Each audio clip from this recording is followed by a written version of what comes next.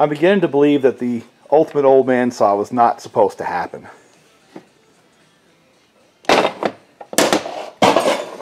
Because it seems like every time I get rolling on that project, something kind of steps in the way.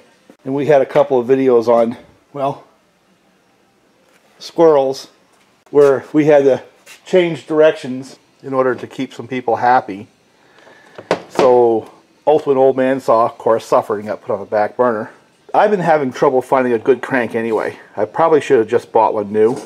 I probably would have spent less money. I still don't have a good crank. But I spent like $150 on this set of cases. John's Thread 2260 cases. If you look at those bearings carefully, both sides, and look at that junk right there. If you've been following my channel for any period of time, you know exactly what it is. But the problem with this crank is the diameter on the PTO side is too small now. It slid right out of that case that you saw in the crack and eggs video and slid right into that one. No interference at all.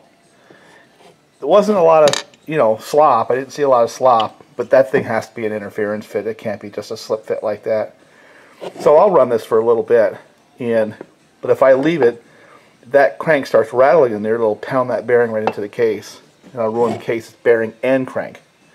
So I'm on the lookout for a better crank. How's that? I want to change directions a little bit today and not mess with this stuff right now. So I have this John's Thread 2258 that I just want to make sure is up to date with its firmware. I want to pull out Common Service Tool. As I said, check the John's Thread. I'll do that first. And then we're going to put this one on it and see if we can get a clue based on its operating history on what's going on with this saw, if anything. And then see if we can verify what I suspect on that saw right there. Now, Autotunes. I'm not going to get into the detail. That's really for your Husqvarna dealers to do. But basically what you have is you have a system here where you have an ignition system, a little chip, some smarts, along with a temperature sensor, a throttle position sensor, and this little solenoid operated valve which kind of flutters back and forth, opening and closing the fuel supply to the carburetor. And they all work in concert to make the Autotunes run well. Without getting into painful detail, based on throttle position, there's a couple of situations that chip is designed to deal with. Idling, and the one that's important to me is not idle. Well, I guess it is at some level, but the one at full throttle. And what happens when the saw is perceived to be under load is that system is always trying to tune the saw for maximum performance. And what it does this little lean test. And it does it very frequently, and it takes a very short period of time. And based on what happens with that test, it either decides to add fuel or take it away in order to maximize the RPMs in that particular situation. And I think that's about enough detail. The takeaway from this is the saw, when you're loading that saw, when you're operating that saw and you're giving it throttle, it is always trying to tune itself for maximum performance. It never stops. In a couple of scenarios that Autotune might deal with, obviously there's going to be manufacturing tolerances, and there's going to be air temperature tolerances, where it gets into that little iteration process and does its little lean test and adds or takes away fuel based on what it sees to get maximum RPM. Let's say that saw has a dirty air filter, and then when it's in the throttle position where it's doing that test, it's always trying to get it to the max RPM. It may have to take some fuel away from that system, so that little valve will flutter and stay closed a little bit longer than it normally would, and lean the carburation out in order to get max power in that given throttle situation. Conversely, let's say it's got an air leak. You know, now there's a little more air than it wants. Same test, it's constantly testing in that particular throttle situation, and it decides it has to add fuel in order to get to max RPMs. It'll do that as well. The takeaway, though, as well as testing and tuning and testing and tuning, it never stops when you're working that saw. It leaves a bit of a history on the chip And when you go into Common Service Tool and plug in, you can read that history. And based on what you see there, you can get a sense as to what's happened to that saw. Now, I understand that that's an overview, and I'm not getting into particulars. But if you understand that much about Common Service Tool and that much about Autotune, you'll understand that there's an awful lot that you can derive from that information. So without further ado, let me go break out the computer, and like I said, let's just confirm this guy's okay, and if it needs a firmware update, let's do it. Let's see if we get a clue in what's going on with this one, and let's see whether or not that one there has some information in its little carburetor that when Common Service Tool plugs in, it can download that information and recognize that there's a problem. Let's see if that all happens. I think it's cool stuff. Yes, I did turn out the lights because I didn't finish this. While this thing is doing its lean out test and adding or taking away fuel based on what it finds and depositing information to be looked at later on with CST, I want to stress that that's just another source of information that you as a mechanic or whatever looking at that saw has to work with. Common Service Tool doesn't replace the need for having good mechanical skills. Obviously with the error codes, they're going to give you some documentation to point you in certain areas. It doesn't eliminate the need to do things like vac tests and compression tests and all that kind of stuff. It's just another source of information, another layer of information that you can use to evaluate the saw and sometimes get you to a solution or a strategy a lot faster than just the conventional strategies alone. Had to sort of slip that in there.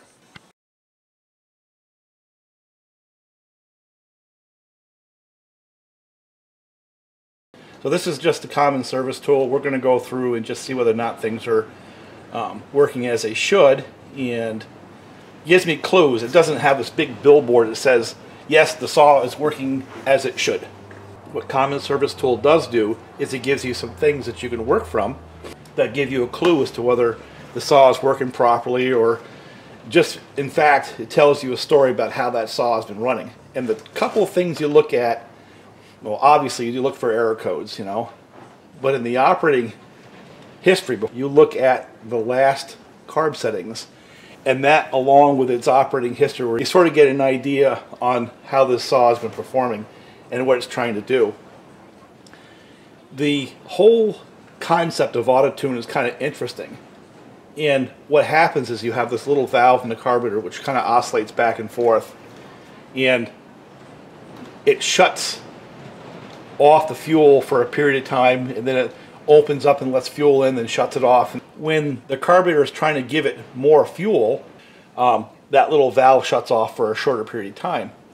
And when we get into the operating history, you're going to see numbers that are lower. So, for example, if a saw has a hurt top end, it doesn't have good compression, the saw will try to lead itself out, and you'll see that reflected in the carburetor settings, the last ones. Conversely, if it has things like air leaks, it'll try to add fuel. You'll see that reflected in the operating history as well. But I'm getting ahead of myself. This is all real time. You're going to see this for the first time on this saw, same as I am. Operating history. This is a saw that's running really nicely. 4% of the time it's wide open throttle. Part throttle, 19. 6 to 12,000, 34% of the time, and idles 43% of the time.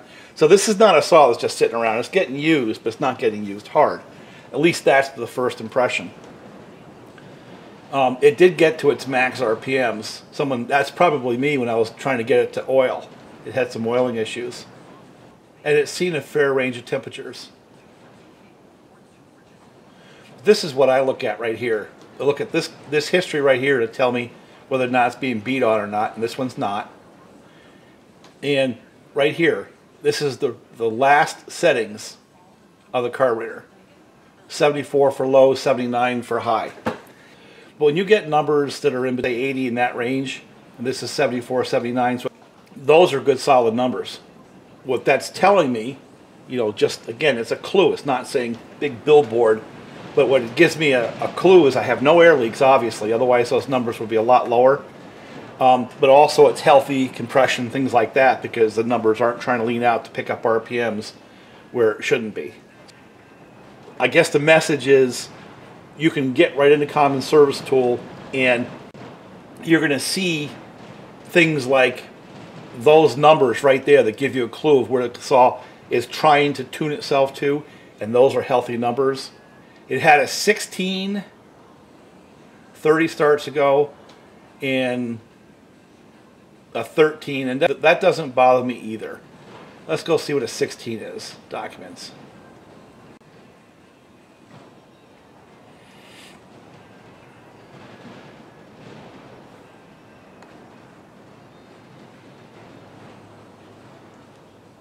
So it said there was a period of time, but I'm not seeing it reflected in the current settings, that it kind of idled for a higher period of time than it was supposed to. Again, there's nothing in there that's making me nervous, even though I got that code. And so it said, okay, high idling speed or maximum fuel level for idling fuel control is reached. Autotune has reached a maximum rich setting. It went full rich, although it's not showing that. And the kind of things that you would have if it was mechanical, you know, a leakage in the engine, a fuel hose. Now, if I saw that happening a lot, you know, well, you know, maybe I might get nervous about it. But it happened one time, 30 starts ago. I'm not gonna really see that as an issue. But back to operating history. So I see that, right? You still have to be a mechanic, and you still have to sort of intuit. And then I'm seeing these numbers right here. Now, in order to richen the mixture, the Autotune would hold that little valve closed for a shorter period of time. This number here is representative of how long it holds the valve closed. So what this is here is this number represents in some unit of time known only to Husqvarna how long the fuel valve in that carburetor is held closed. So if it's got a little tiny number, that means it's closed for a very short period of time, which means it's open for a much longer period of time. And I honestly don't know if that's in time units or is it in percentage of, say, revolution or something like that. I don't really know what those numbers are in terms of units, but I do know when they get down to the single digits, that means that fuel valve is remaining open for longer than it's remaining closed. And then when this number gets up into the triple digits, it's remaining closed longer than it's remaining open, therefore leading things out. And again, the single digits would be adding more fuel because it stays closed for a very short period of time, meaning it's open for a longer period of time. I don't know if that makes any sense. But when you're getting numbers like this, the current settings, the max and the mins, and the average, that is right in the sweet spot of what that carburetor is supposed to be. So when I see that one error code saying it ran lean, 13 by the way, it's also a lean code. Both of those are lean codes. What that means is one time, 30 starts ago, in the life of this saw, there was a lean condition. That could have happened for a whole variety of reasons, none of them necessarily a mechanical problem. And I don't think there is, so I'm just going to ignore that. But like I said, it's not been used hard, and it hasn't sat there and idled, which is terrible in saws. It's actually been used pretty steadily, but not full throttle, just probably lemon and smaller trees, you might guess.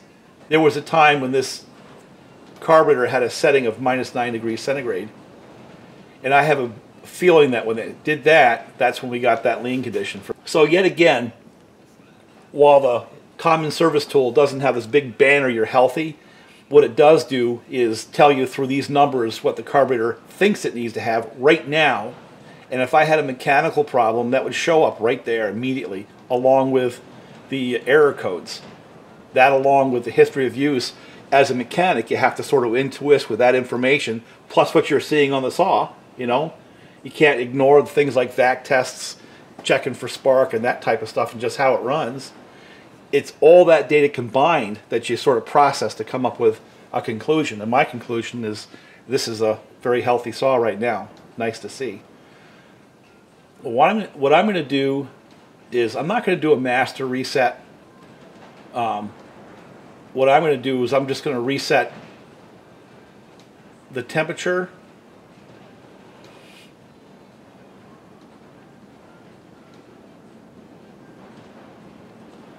and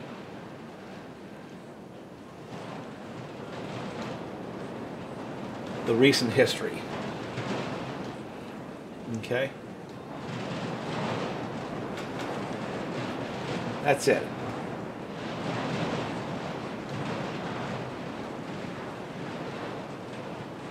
I'm going to leave it at that because I will track this all over a period of time, you know.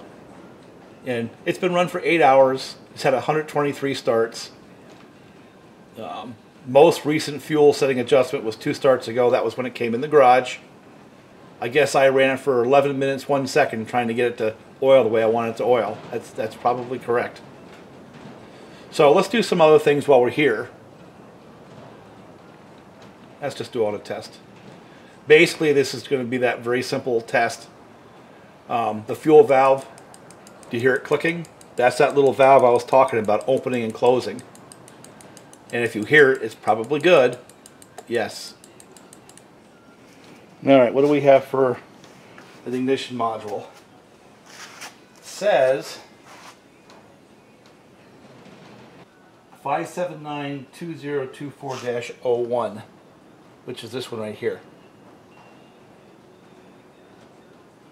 And it also says that I have the firmware version 1.08 and there's a current version, so let's update it. Now what it's going to do, it's going to basically overwrite the firmware version that's on that saw with this new version. Okay. So we're updating from 1.0.8 to 1.0.10, so two updates. It's actually worth doing this. By the way, this would be identical on a 555 as well. I've got a 555 I should probably pull out and do this too. But this one here is a CS, like I said, the 2258, which is identical.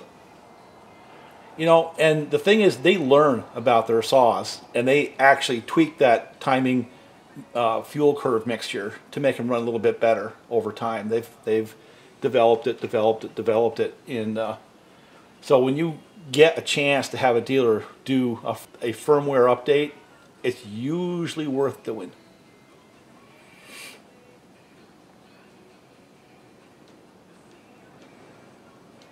That's it.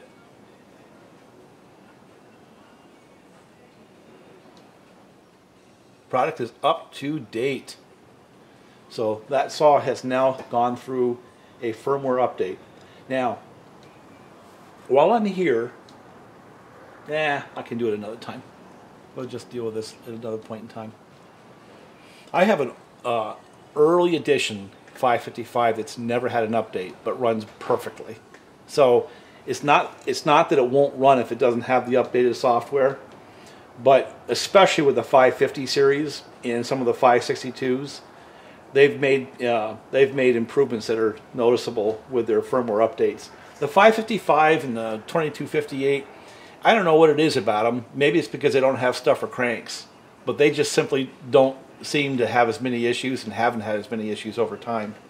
So this saw is now updated, and like I said, it just basically seemed like it was fine.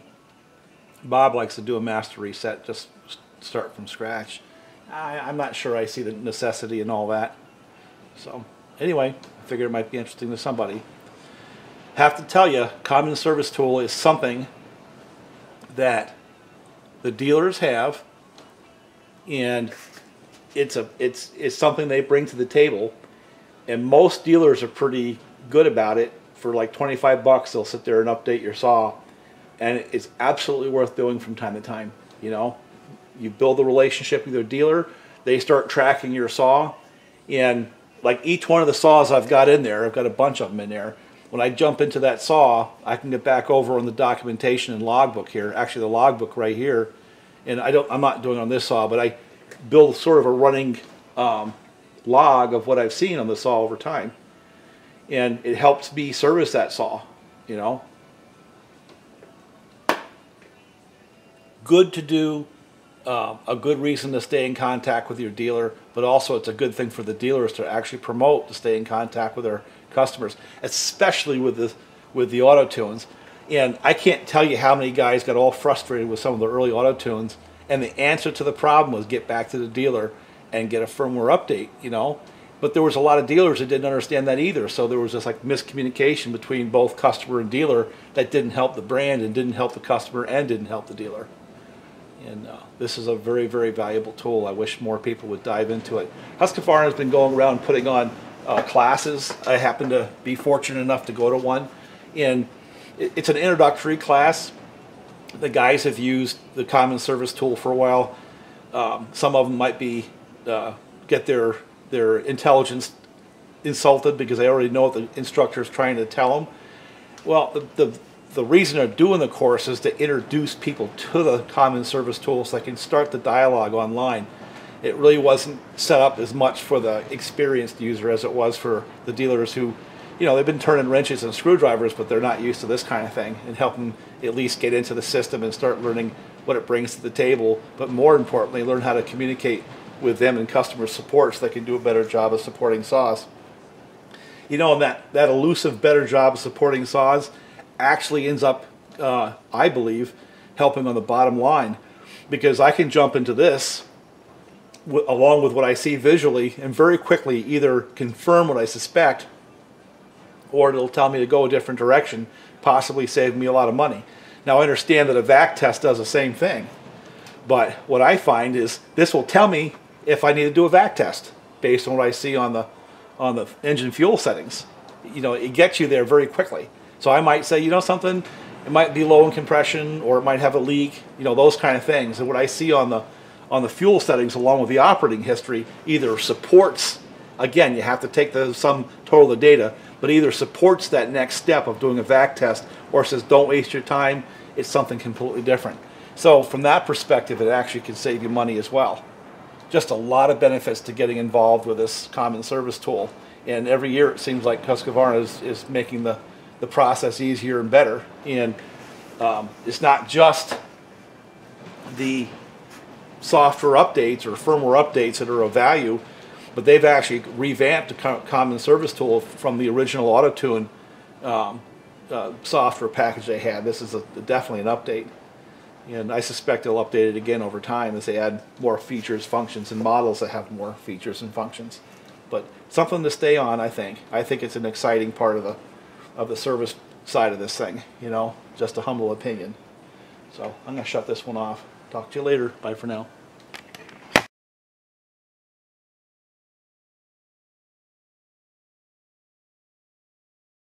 And again, I guess I want to just kind of go through this particular saw in hit on that theme. Is common service tool gives you some pretty interesting stuff to look at.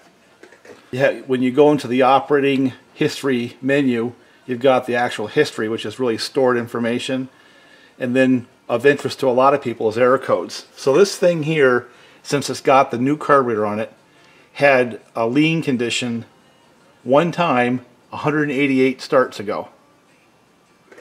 So I'm not going to worry about it. And that's what I'm talking about clues. Let's see what else we can find. The current low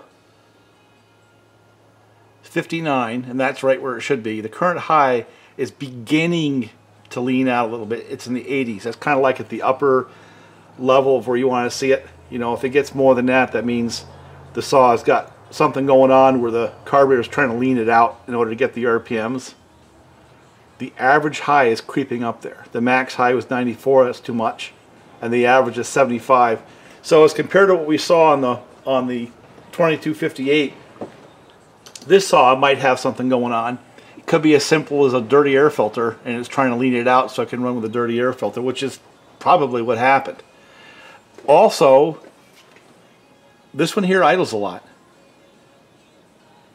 And when it does get run, it doesn't get run flat out often. Again, since it's had that new carburetor on it, it hasn't been hammered.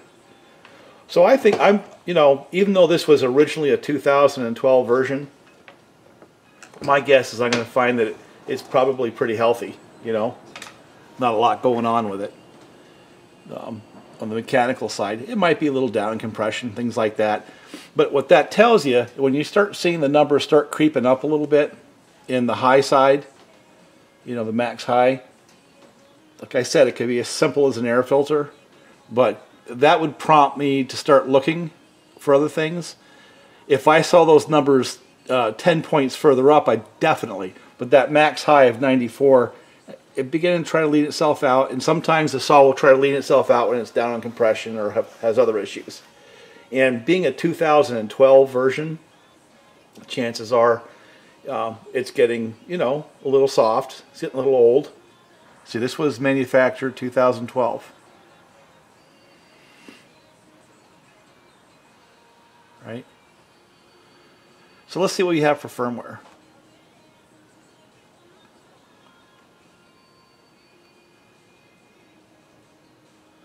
And again, I don't know what it has. Let's see what it has for an ignition module.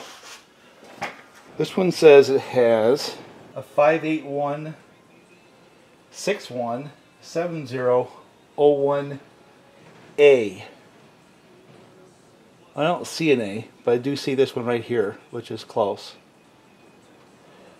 58161. The number I'm looking at is that one right on the top. So let's select that one. And it has a fairly old firmware version, the 1.0.18, and the current version is 1.0.5. So that saw is definitely better to update than not. Okay? But while it's doing that, again, the common service tool doesn't have this big banner out there saying, hey, this is what's wrong with the saw. But you've got to be a mechanic. And it's just like when you fire it up and you listen to it, and maybe it comes down idle a little bit too slow, or it doesn't have the throttle response you think it should have, or it's down on power. You as a mechanic or operator, you sort of have a feel for your machine, and you sort of intuit the kind of things that might be going wrong with it based on what you see and feel. And what Common Service Tool does is it adds another layer of information to either confirm or deny what you think you have with your saw that you've deduced by instinct. And I think that's very valuable. And as I said before, one of the most important pieces of information is just simply what the carburetor is set at now, what it thinks it needs now. See, this one's an EL46 carburetor.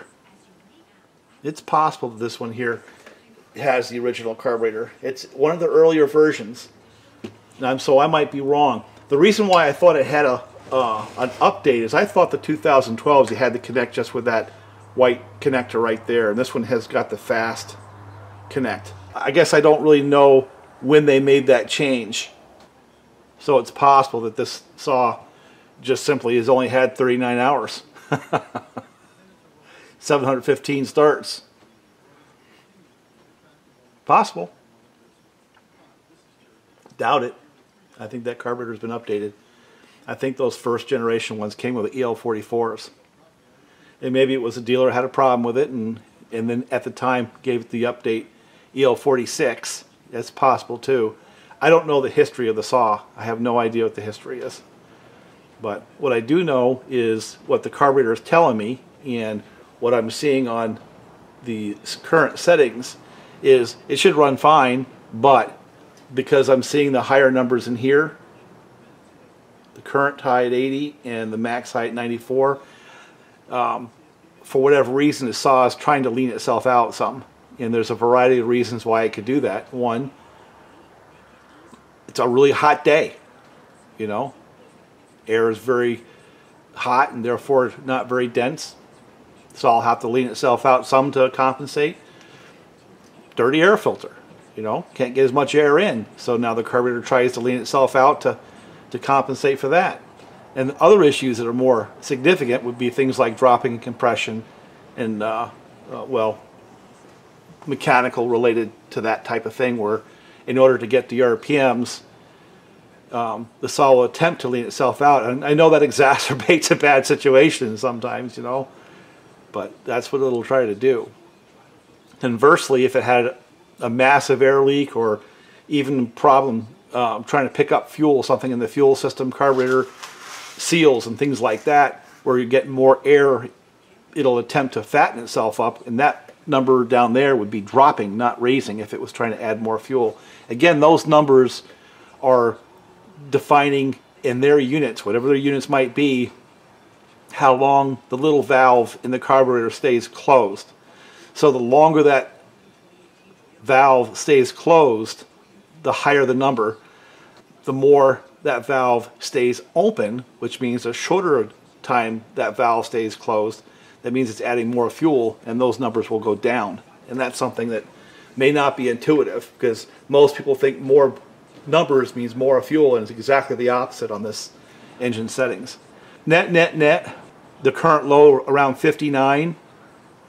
That to me is it's idling healthy, which means it probably is sealing up pretty good. Cases are probably fine. Just again, since I don't have any evidence to prove otherwise, and it's not giving any symptoms from what I understand on how it runs of air leak, as we discussed before, you collect your physical data and then add that to what you see in Common Service Tool. And I'm not really worried about anything. My impression is it might be a little tired possibly, but it might have just simply needed an air filter. So we're going to go with that until something tells me different. I guess the kind of decisions that this will also help you make is, at this point in time, I don't see anything there that says I got to do a vac test on this saw. You know what I'm saying? Might do a compression test, but not a vac test. So it's those kinds of decisions, yet again, compiled with what you physically see on the saw with this. This can help you either confirm or deny your instincts, and if you're on the fence of which way to go investing time into the saw, this can actually help you make your decision to go forward. One thing I want to point out is on the resets, you've got the master reset, of course, it sets all kinds of things. I don't know if I picked that up on video or not, but I don't know if you noticed this one here. I hit the reset, the master reset, and of course it clears the history. The other thing it did was set the carburetor settings to the default 75 setting, right? So you're going to say, well, how come you didn't do that on the 2258 from Johnsford that you just had on the very same system? Well, you had the opportunity. And it's just me. The 2258 was running just fine. It's been in service the last couple of days. That's where it wanted to be. So I don't really see a reason to change that. Let it go back into service and let it tune its way to where it wants to be. Find its new happy. Where this saw here is going to get torn down and rebuilt. So setting the carburetor to the defaults would be something I would do anyway when the saw gets back together. And since I have it plugged in right now, I just decided to flush the history and reset the carburetor, because it's going to be effectively a different saw when it goes back together. And I don't have this thing hooked up all the time, so when I have it hooked up and I'm doing stuff like that, and this happens to be a project that's coming down the pike this next week or so, it was a target of opportunity. But yet again, when the saw is running fine, it's in service. The way it's been running is how it tuned itself to that particular operator doing those particular jobs. And the numbers are right kind of in the sweet spot anyway. I don't really see the sense in changing that, by setting it to defaults. I don't know what I buy. If it's within a few points of default, just leave it, And to those people who are saying, how come you're doing this? How come you're showing Common Service Tool? And is that a benefit to the Husqvarna community? Well, the audience and the reason I'm doing this comes into a couple of parts. One, because I think it's a really cool tool, all right? But that doesn't help anybody but me. Two, I want people who are involved with these auto tunes to understand what their dealer brings to the table and why it makes sense to go back and visit them from time to time and spend 25 bucks or whatever they charge for, sit there on the bench and have them flash the carburetor with the updated firmware. And three, the dealers, because I know some of you out there watch this, and I know while I work for a couple of dealers, I'm not one of these big power dealers that has a lot of say. But having someone in the shop or yourself learning this is a very valuable thing. It can save you a lot of money, but also help you with the relationship with the customers. And these Autotunes, you know, you can argue they had a kind of a rocky start. You can also argue that part of the reason that they had a rocky start was neither the customer nor the dealers really understood the technology. And I think this is very valuable for the dealer to bring to the table. And I know I'm going to get a little heat because who am I to say that? But me as a customer, if I didn't have this, once I understood what was available to the dealer, yeah, you'd see me once a year. You know, that old concept of bring your saw in for a tune-up and a clean. Well, being able to get a firmware update adds another piece to the puzzle that makes it a lot more valuable than, you know, some of the old just sit there and rev it on a tack and tweak the high speed a little bit, you know, because that's static. This is real time. It tells you a lot about the saw.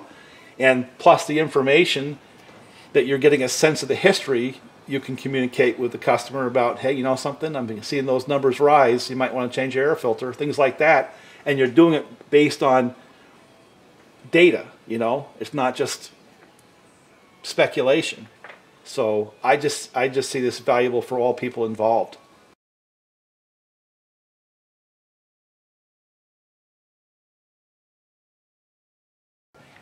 While we're having a common service tool party, I've got one more saw. This one's been on loan. I honestly don't know how much it's been run. You know, when someone has an issue and they need a saw while I'm repairing their saw, they get that one. So I'm going to hook it up and let's see what we got on that saw, because it kind of scares me. This one here is the very last saw I have that does not have a base gasket.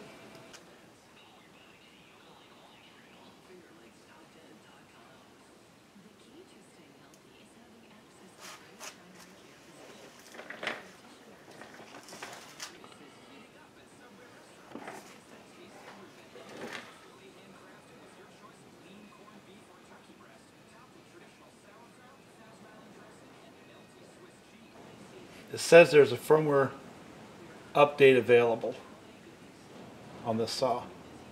It doesn't have the manufacturing date because this is a EL48 that was put on sort of a replacement bottom end. Well, it's had 9 hours of running on it. The current low is 10 and the current high is 90. The minimum high is 64, the max has been 98.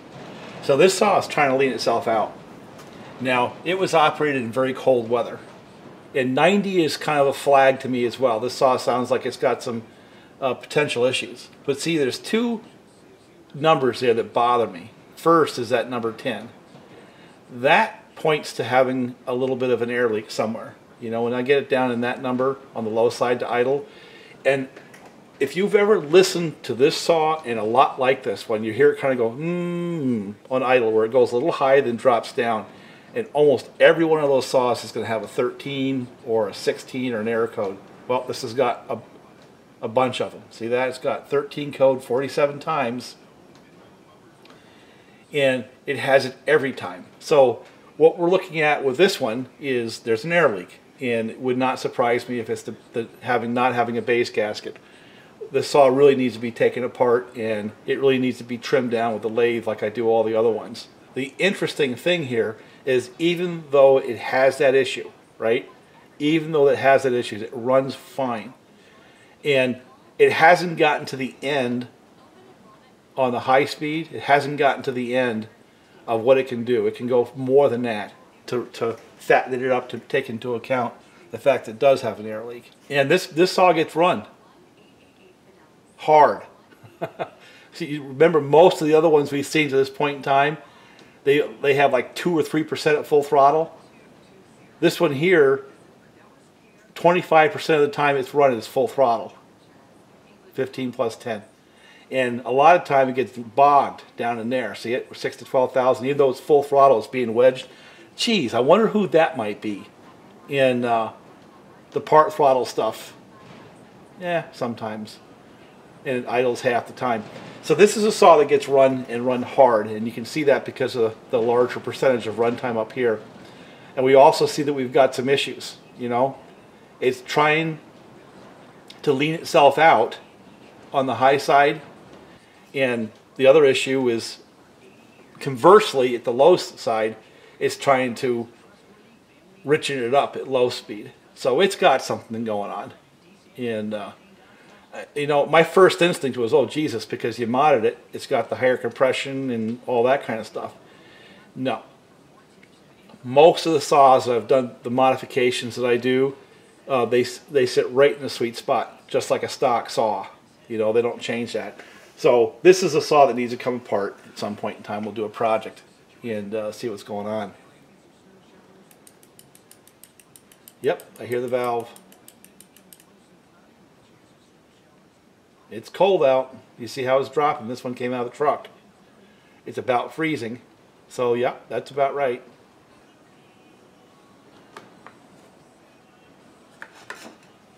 There you go. Now it's happy. You know, and the other thing you got to consider on these things here is, just because I'm getting all this information about mixture, it could be the carburetor. It's still a carburetor to have water in the fuel. It's been sitting.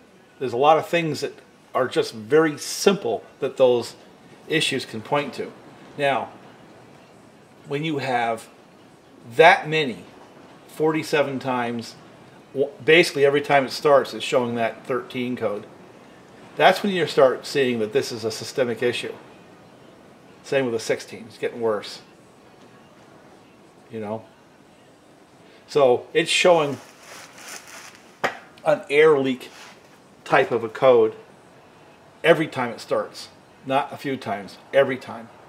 And that's where you go to the next step. That means, okay, let's do a vac test. Let's see in fact if it is a air leak, or is it something else that's creating that problem, you know? But that's the kind of decision that you can make based on just the way the saw runs. I mean, it does have that kind of little overrun before it drops to idle. It doesn't seem to hurt it, but it has it. But it also, combined with what you're seeing in Common Service Tool, this is a saw that needs a vac test. See what I'm saying? You still got to be a mechanic. It doesn't have this big banner saying put a vac test on it. But when you sort of compile all that information together, just in 5 minutes I figured out this thing needs a vac test. You know what I'm saying? So anyway, that's the message of the story. Figured I'd find one that I could put on here that would give you something to work with, you know.